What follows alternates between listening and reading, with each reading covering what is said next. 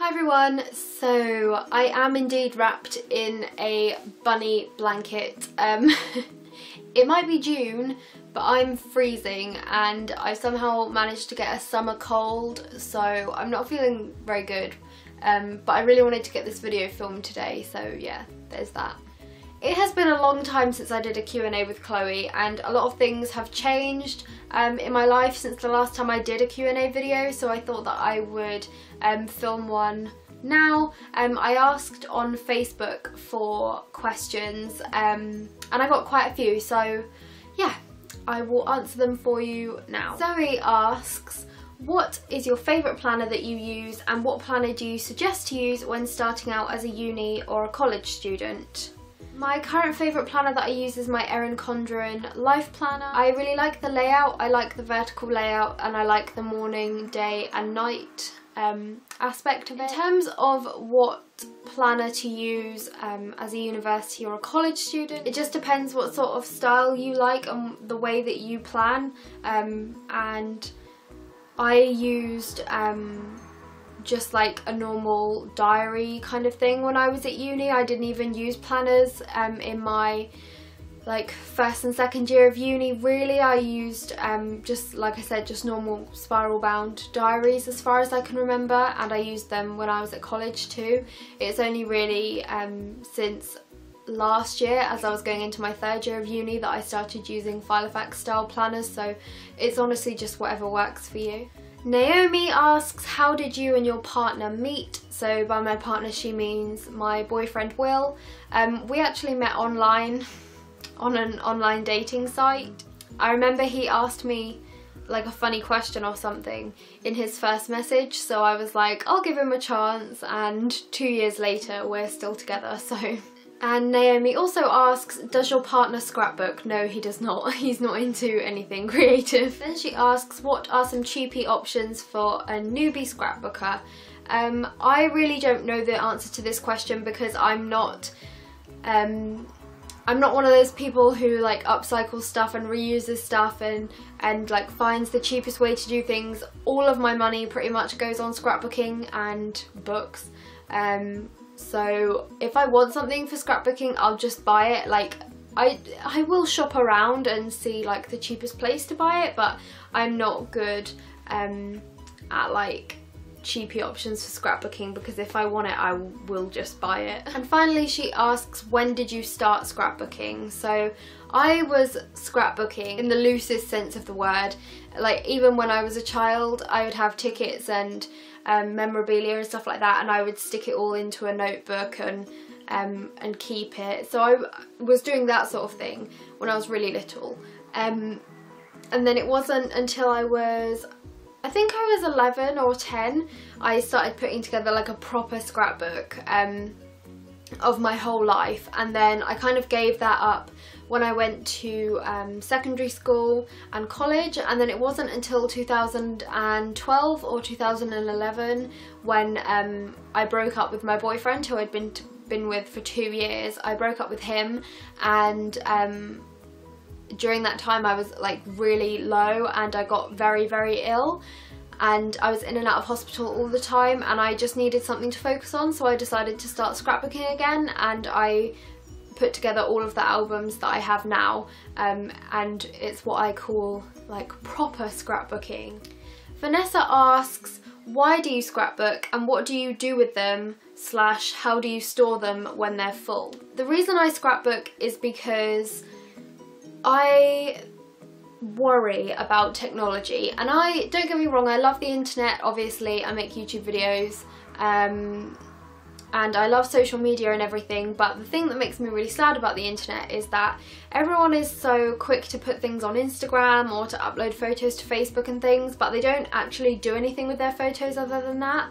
And I always think, like, what if one day all of the social media shuts down and everyone loses all of those photos that they had uploaded and like never backed up?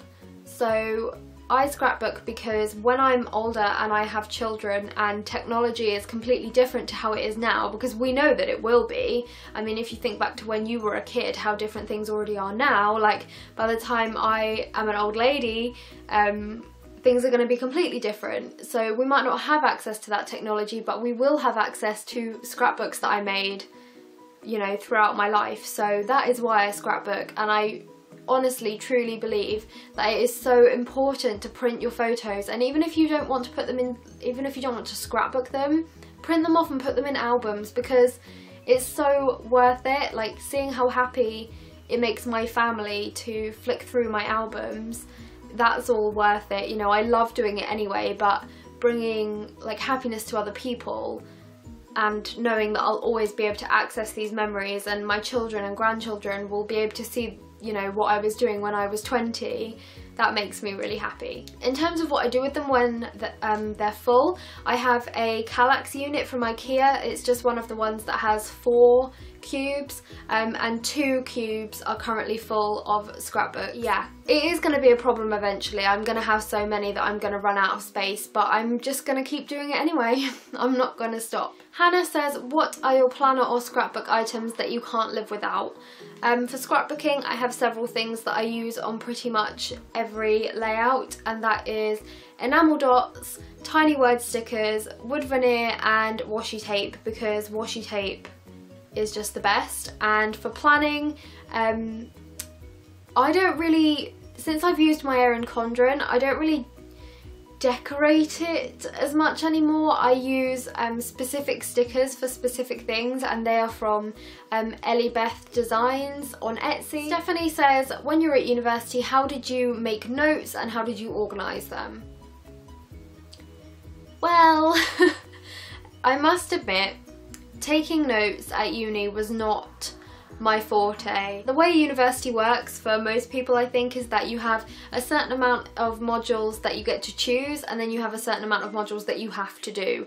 And the ones that you have to do are always absolutely mind-numbingly boring, and it was really difficult to pay attention in those lectures, and I often didn't take any notes at all, and then it would be the end of the week and I would have to go online to my university's website and find the presentations and find the lecture slides because I hadn't taken any notes.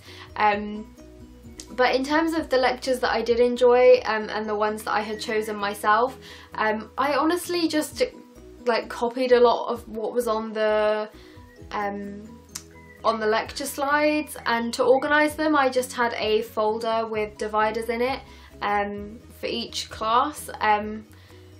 This is why I never did a video like being organised at uni or like study tips, because I just didn't do anything. Lucy says, do you prefer traditional scrapbook layouts or Project Life, and what are your reasons for your preferences?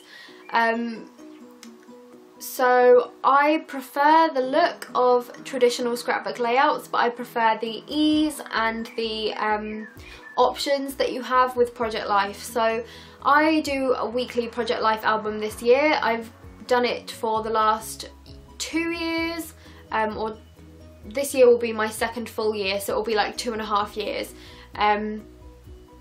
And I've always done it monthly beforehand, but now I do it weekly, and I must admit I love being able to look back through every week. So I prefer that you can get lots more photos, lots more stories into one album with Project Life, but I think that 12x12 layouts are absolutely beautiful, and I have been doing a lot more of them lately since I subscribed to Like Forever. And then Zoe asked another question, and she said, what was your first planner and how did you find your love for all things stationery and scrapbooking? Like I said, I used to have just normal spiral bound diaries and everything, so I always had a ton of those, but my first proper like Filofax style planner was from Paperchase, and I bought it last year in May maybe. I actually recently sold it, so I can't show it to you, but it worked for a little while, and then I figured that I preferred A5 size, and after that it never really got used, so that's why I decided to sell it. In terms of how I found my love for all things stationery and scrapbooking, I didn't really find it, it's just always been there. Ever since I was a tiny little kid I've loved stationery and like cutting and sticking and all that sort of thing.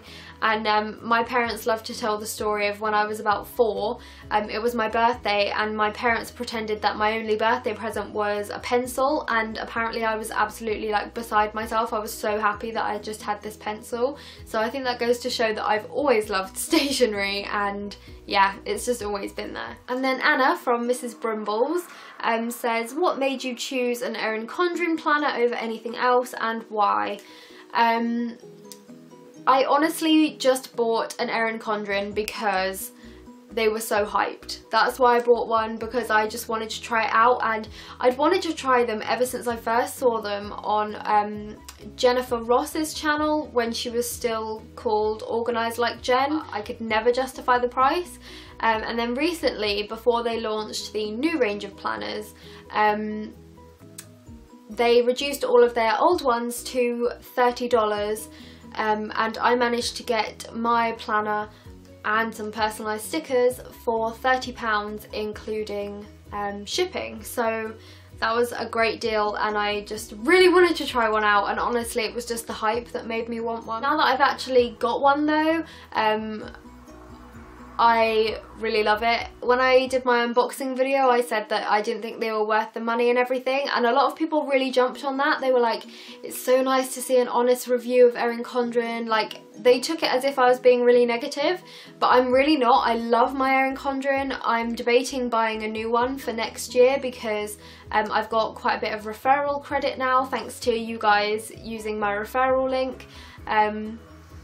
So yeah, I actually really like the planner, and I probably would get another one. Okay, so some of these questions have actually already been answered, such as Michaela asked, how did you first begin getting into scrapbooking and Project Life? And like I said, I already answered that. I'd always been a scrapbooker ever since I was little, but Project Life I guess was kind of different. I discovered it in 2012 in my first year of university, and my album for 2012 is filled with mainly 12 by 12 layouts because that's just what I was doing at the time.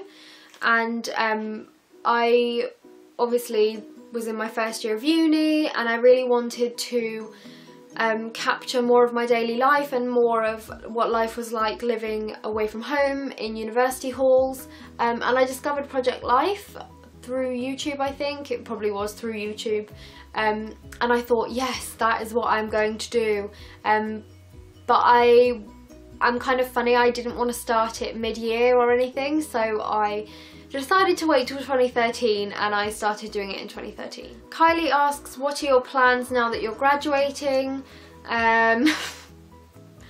You know that scene in Friends where like Phoebe's laying on the floor and they say like, do you have a plan, or what's your plan? And she's like, I don't even have a pla. That is how I feel about this question. I don't have a plan, I really don't.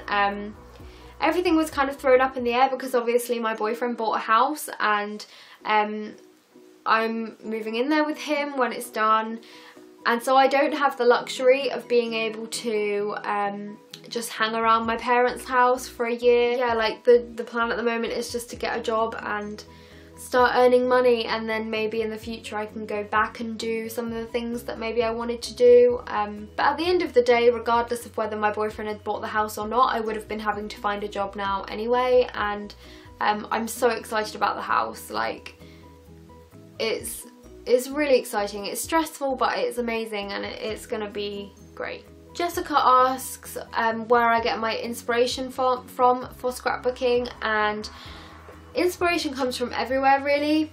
I don't really need much like inspiration for Project Life because I kind of just go with what I already know that I like, and sometimes I'll see a spread that I particularly like and I might sort of take some inspiration from it. But for 12 by 12 scrapbook layouts, I get a lot of my inspiration not necessarily from YouTube videos, because I think a lot of those people are like pros at scrapbooking and I just can't do some of that stuff, but on a lot of the groups that I'm in. So I'm in a group run by Susie from Sue's Fish on here, which is a lovely group, and everyone on there is so talented, and I get inspiration from their posts. And the Like Forever scrapbook kit, the subscribers to that kit have their own Facebook group, and in there people post pictures all the time, and I get a lot of inspiration from that. Other than that, there's like places like Pinterest and Instagram where you can get a lot of inspiration if you search for it, but yeah. Then she asks whether I scrapbook each week or whether I scrapbook just when I get the chance. I order my photos online, so I scrapbook pretty much whenever I have photos, which used to be sort of like every few weeks, but now it's more often because I've finished uni and I'm looking for a job and everything, so I'm able to scrapbook a lot more often. But when I say I scrapbook weekly, I mean that I scrapbook like week by week. So in my current Project Life album it says like week 1, week 2, week 3, week 4, etc, etc. So that is how my scrapbook is formatted, but I don't necessarily scrapbook every week. Finally, she asks when we're planning on moving into our new house, and the answer to that is honestly like the end of this year. Maybe not even then, I just don't know. If you've watched the moving vlogs, you'll see that it is a complete empty shell at the moment. There's nothing there, so even if we wanted to move in at the moment, we couldn't. So those were all the questions that I was asked this time round. There were a lot of scrapbooking ones this time. If you have any more, let me know. I always reply to all of my comments on my recent videos, unless you've got Google+, so if you don't get a reply from me, it will be because you don't have Google+, so I can't reply to you. But I always thumbs it up so that you know I've seen it. But yeah, I will see you next time, guys. Bye!